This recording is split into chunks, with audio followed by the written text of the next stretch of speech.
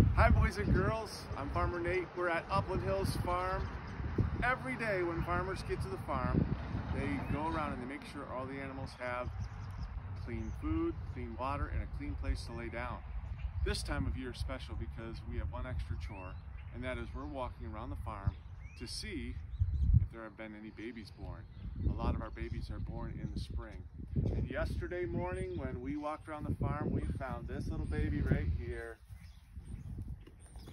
Oh, still learning how to get up quick and easy. And look at her mom is being very protective, saying, hey, that's my baby, what are you doing? This is Cinnamon, the mom. And have we come up with a name for the baby? I don't think we've come up with an official name for the baby. We're thinking about some kind of spice because Cinnamon has the name of a spice. But it is a little girl baby. She's actually part Scottish Highlander, so she's gonna have longer hair than her mom does. And she might not be very tall when she's done growing, maybe about this tall. So she should stay cute for a while. And you want some fun facts about animals?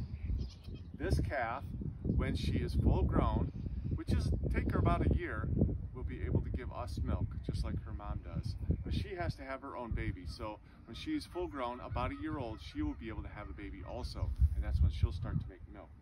And you could, it looks like she's maybe thinking about getting some milk from her mom right now. I can't tell for sure. She's heading in the right direction. Looks like she might get some milk from her mom. And when she drinks her mom's milk, that's called nursing.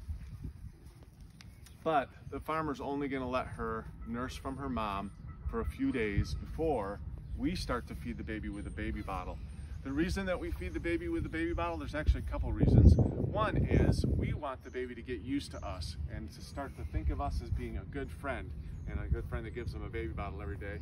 Another reason is because sometimes we can help make sure that baby stays healthy by giving them a baby bottle. We can make sure the food is clean that the baby is eating, and that'll help it to grow up strong and healthy. She's cute, isn't she? All right. So Fun Fact Friday, we have a mother cow who just had her baby.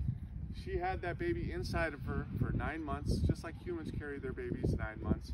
And when that 9 months was over, that's called the gestation period, the baby was born.